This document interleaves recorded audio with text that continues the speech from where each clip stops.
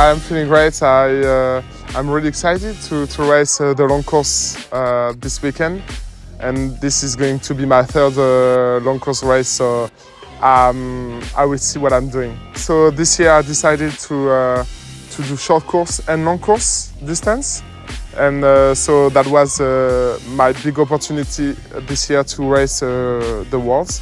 So I'm really happy, and it's in Europe, next to my place. I don't feel like being a favorite.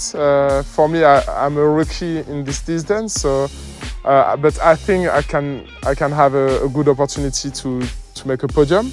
But there is really strong athletes, especially on the bike. So I will try to keep following them during that part of the race. The ones to watch are going to be the Germans guys and the French guys, obviously. They are my teammates, but they will be my concurrent too on the weekend. Just so excited to get back out there. I obviously do triathlon because I absolutely love racing, so I've missed it so much and just can't wait to be back out there. Well, obviously my background is in the swim, so I always like to go hard there, and it's actually quite a challenging swim. We've got currents to tackle, so it's quite important where you position yourself and not going out too hard because you are facing the current on the way out and then trying to use it to your advantage on the way back. And it's obviously a really long transition one as well, so it's kind of making the most of that because you have to run a long way to get to your bike. Then the bike itself is pretty straightforward. We're just doing an out and back on a nice flat course, so it is going to be super fast, all about being aero obviously. And then the run is great because it's all around the venue, so I think we've got 4 laps with a mix of terrain, which normally is the challenge on the run, but it makes it a lot of fun as well. It's going to be a really good race. Obviously, I've got fellow Brit Emma Pallant. I think me and her will have a great battle. Lisa Norden's here as well, looking really strong. So yeah, I just think we're going to have a great race. And like I said, I do love racing, so I'm just excited to be back out there and racing the other girls. So it's quite funny now because being 2022, it's exactly 10 years ago since London. In 2012 we were also in Corre, Hawaii, as a prep camp for the Auckland Grand Final. And obviously we watched the race, and I think we left for Auckland the day after. And now 10 years later I get to go there to race Kona myself, and that's been a big bucket list race for me to get to.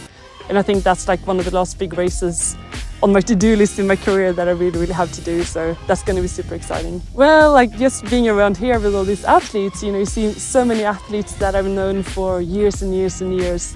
I bumped into Florian here before, and we were both in the BG development team, which was 2007, that started, or 6, I think it was the first year. And to meet her here, Sarah True, I trained with for many years. And we were in the same group in London. She got 4th, and Daniela I trained with as under 23. So it's been so many girls and guys that I have this long history with, which is amazing to see here and catch up with. Obviously Emma Pallant, I think is going to be a big name. Just having me start on the Collins Cup qualification. Also Lucy Charles making her comeback from injury will be interesting to watch. And then there's like Sarissa de Vries, Manon Janet. There's a lot of strong girls who can make an impact and a difference in the race. Yeah, I was a swimmer actually when I was 6 years old. I started swimming.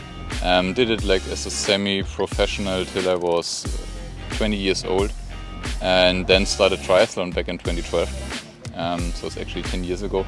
I started with Olympic distance racing, non-drafting, and yeah, I think I raced my first half-distance race in Rügen back in 2015, and yeah, since that I'm progressing in middle distance and long distance racing. Yeah, I always look at the start list before a race just to get an idea on like who's racing and what kind of tactics I could go for, but yeah, I think in that kind of field and especially it's like the overall distance is only 100k, it's not a lot about tactics. I think it's just like it will be a fast race from start to finish, so I think it's about like the shape on the day itself and just how good you prepare to kind of suffer 80k in aero position.